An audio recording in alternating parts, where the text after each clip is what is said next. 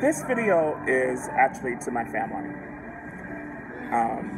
First, want to say that I love you all a great deal. And many of you all are walking with me and Brad and I are on the side of justice. Many of you all understand your roots in terms of your African ancestry and are aware of your African ancestry. If you're not, I want you to know first that you are descendants of slaves. Even if your daddy is white, you are a descendant of slaves. And I'm hoping that Mr. Trump's press conferences, that his statements that have happened in the last 4 days have concerned you and are breaking your heart. Because now it is a time to choose sides. Either you stand with your uncle, myself, or you stand with your cousin, and we stand together as a family against the fascism and white supremacy and systematic oppression that is happening to your very own kinfolks.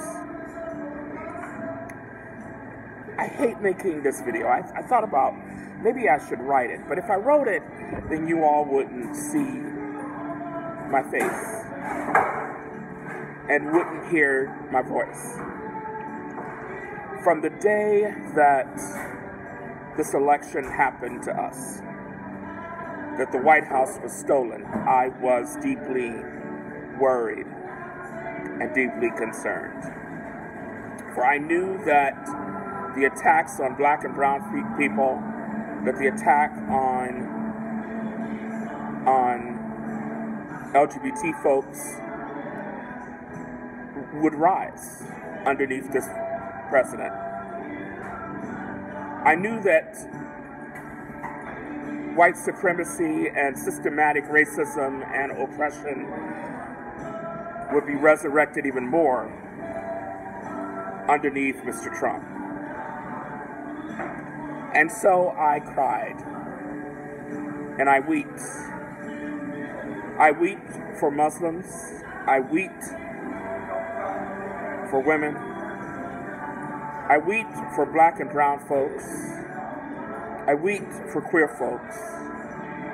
I wept for trans folks. I wept. So, if any of you wondered why I was weeping, because I knew that those who most need justice and equality would be impacted by this White House. I wept because the power of white supremacy was trying to find its voice.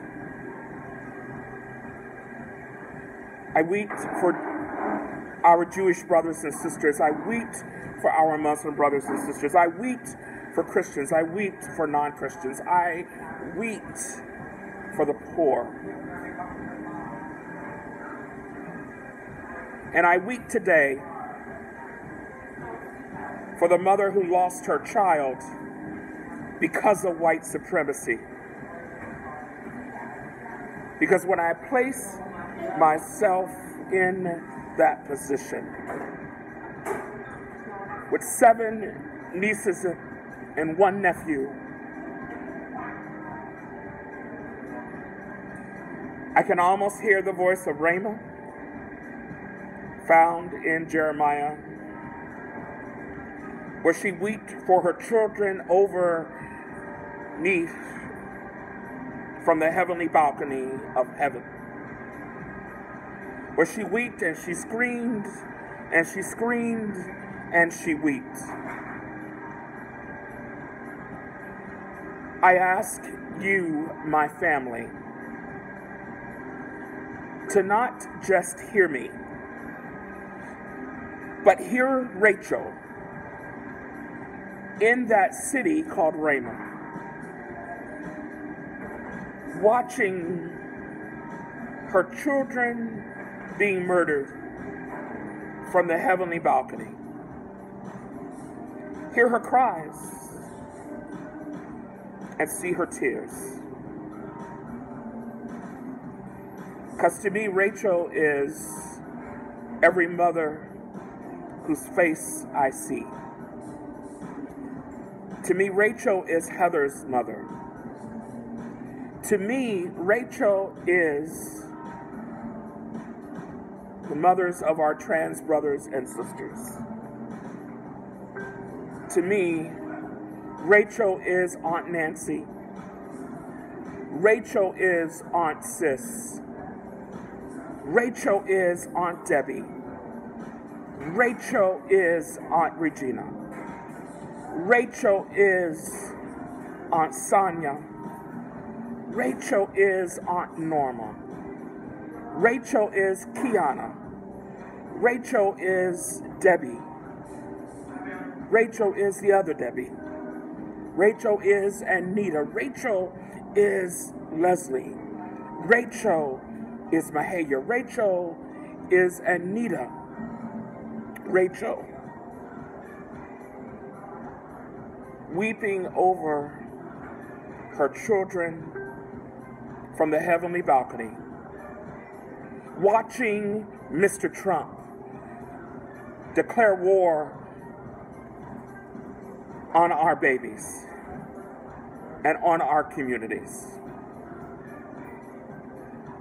I could hear Rachel at that press conference at the Trump Tower today, weeping.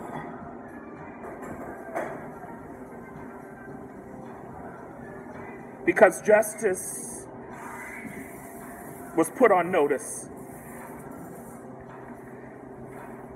that white supremacy and that systematic oppression wants a voice in American democracy. Justice was put on notice. But in the midst of Rachel's tears, there was a God that told Rachel that all would be okay.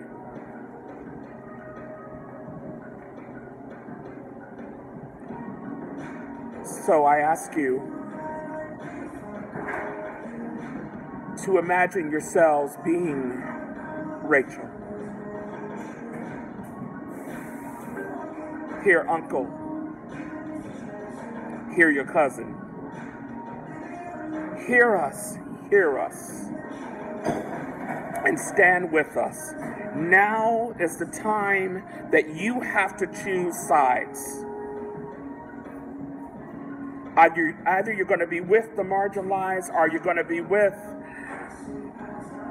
a Trump White House who is attacking your brothers and sisters and your aunties and uncles and your cousins and your neighbors. Now is the time to hear Uncle's voice, but more so my voice. Hear the voice and the tears of Rachel.